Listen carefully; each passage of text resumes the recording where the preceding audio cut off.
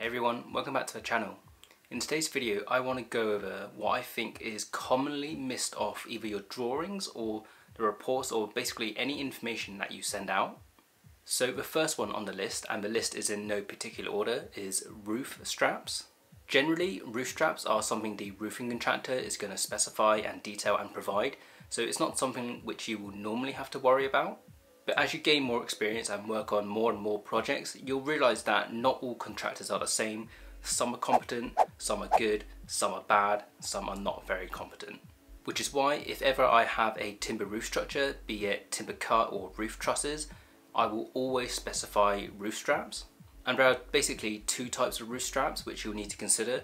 The first one is holding down straps and the other is lateral restraint straps.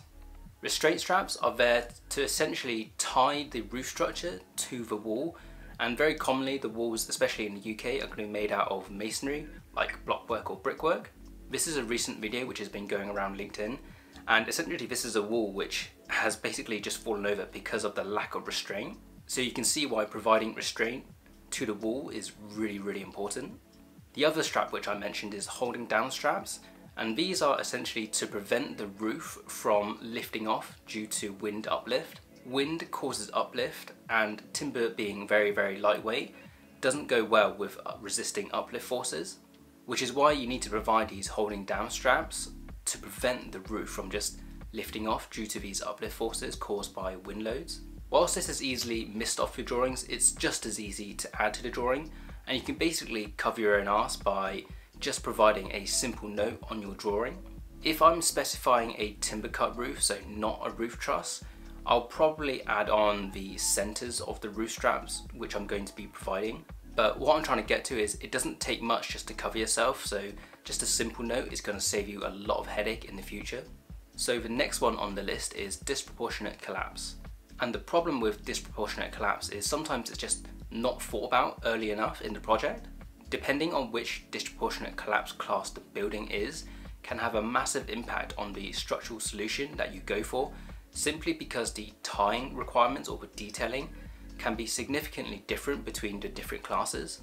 I have personally experienced it on a project where a building was classed as 2B, and that completely changed the structural framing from what would have been a simple masonry load-bearing structure to a concrete frame, because the contractor simply didn't want to have to deal with or construct the really hard tying requirements needed for dealing with class 2B in a masonry structure.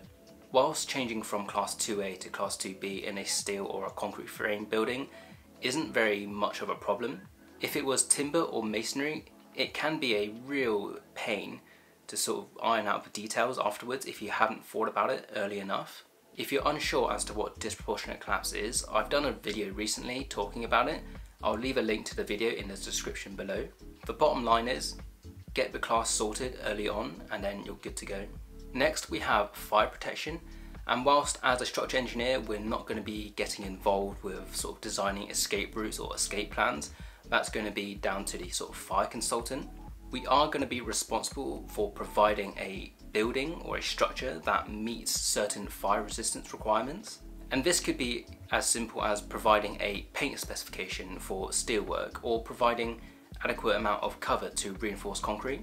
I think one of the first things which you need to do when you start a brand new project is to find out what the minimum fire resistance period is, and this is going to be dependent on the usage and also the height of the building. The reason why it's so important to work out what the minimum fire resistant period is early on, because it can have an effect on the structural size of your members.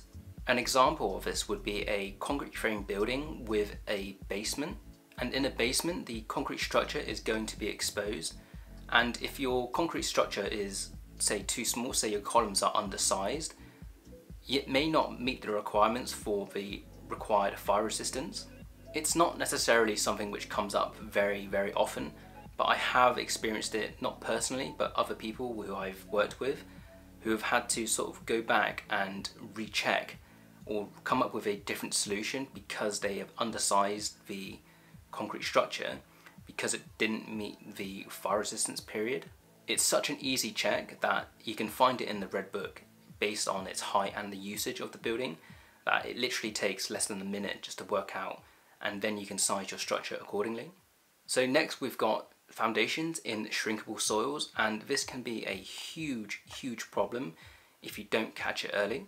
And the problems that can arise from not designing or not detailing your foundations to account for shrinkable soils can be, say, huge cracks in the elevation of your walls or significant amounts of movement.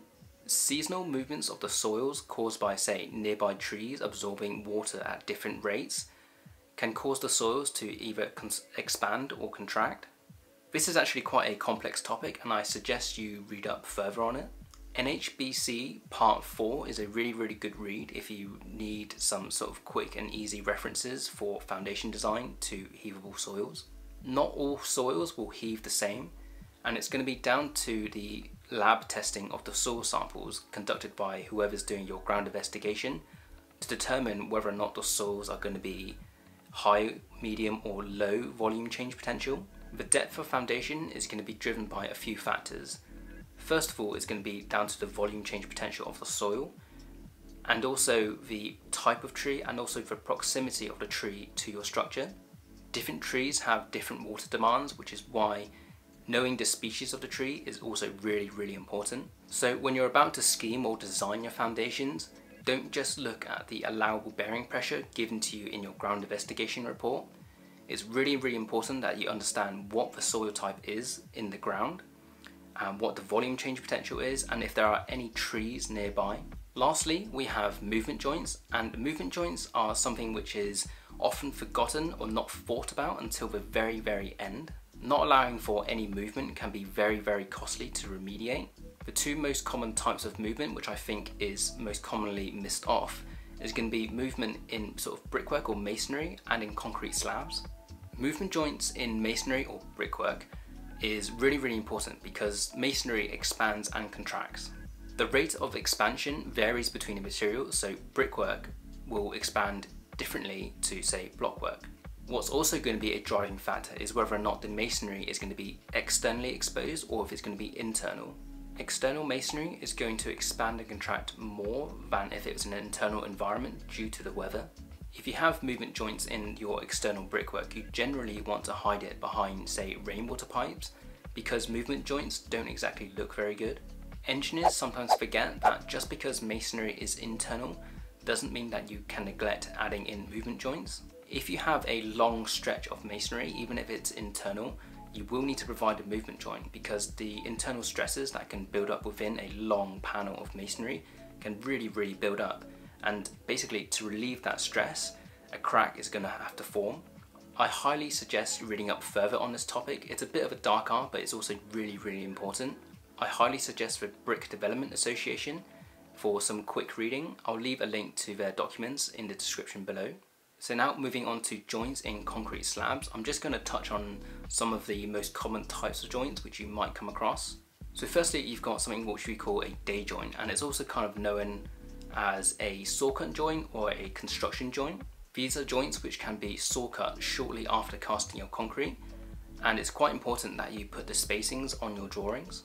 Another type of joint is called an isolation joint, and basically an isolation joint has free translation and free rotation in all directions. Next we have contraction joints, and there are quite a few different types of contraction joints.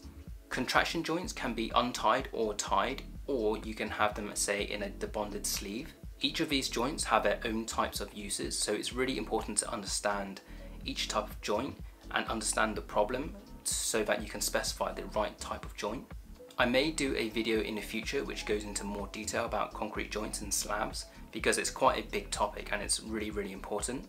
In the meantime, if you want to do some further reading, I highly suggest the CIRIA document 146, Joints in Concrete Structures, if you want some further understanding in the meantime.